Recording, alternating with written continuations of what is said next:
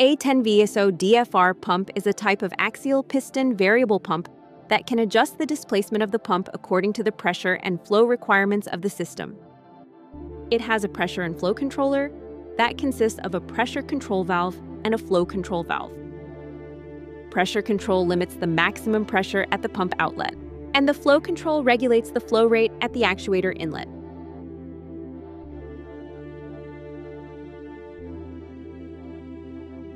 The output pressure is connected to the bias piston. This piston holds the swash plate in the maximum displacement angle. The output pressure is also connected to the control valve.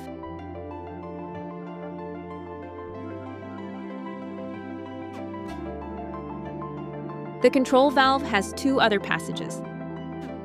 One of them is connected to the tank pressure. The spring chamber of cutoff valve is connected to the tank pressure. The spring chamber of LS valve in DFR is also connected to the tank pressure through an orifice. But in DFR1 control, the connection of the spring chamber to the tank is disconnected. This is the difference between DFR and DFR1. The third way of control valve is connected to the control piston.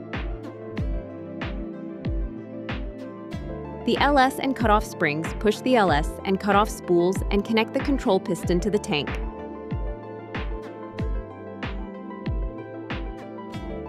The output pressure acts on the LS and cutoff spools and pushes them against the spring's forces.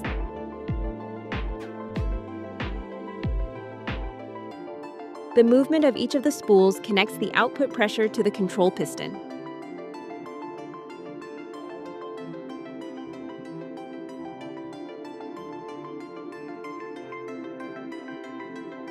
The output pressure passes through the control valve and goes to the actuator. A signal line from upstream of the actuator is connected to the LS spring chamber. Let's close the control valve. When the valve is closed, the output pressure rises. This pressure pushes the LS and cutoff spools against the springs. Since the LS spring force is set lower than the cutoff spring force, the LS spool moves first. The LS adjustment is usually around 20 bar. In this video, we set it at 20 bar. So, when the output pressure reaches 20 bar, the LS spool moves. And the control piston is connected to the output pressure.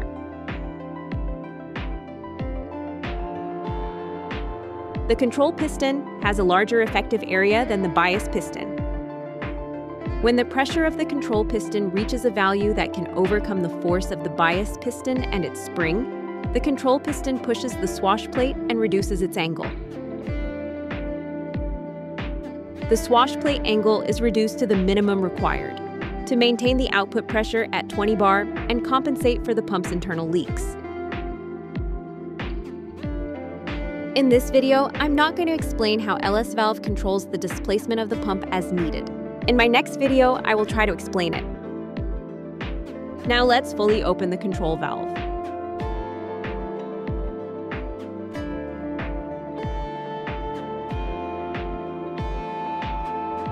When the valve is fully open, the output pressure of the pump is equal to the pressure of the LS valve spring chamber.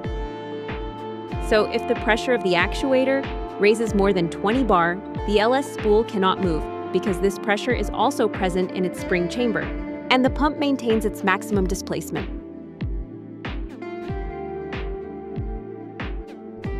Now, if we close the control valve, the connection between the LS spring chamber and the output pressure of the pump will be interrupted. The pressure of the spring chamber will be discharged to the tank through the decompression orifice. In DFR1, this orifice is placed in the control valve.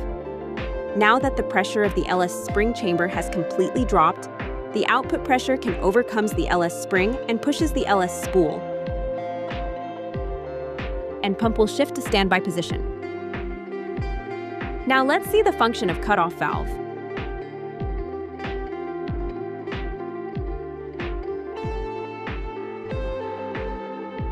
The function of the cutoff control is the same as LS control, except that its spring chamber is always connected to the tank pressure, and higher output pressure is required to overcome its spring force.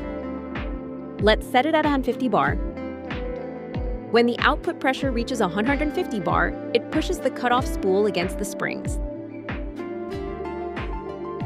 This will connect the output pressure to the control piston through the cut-off spool. The displacement of the pump is reduced until the pressure does not exceed 150 bar.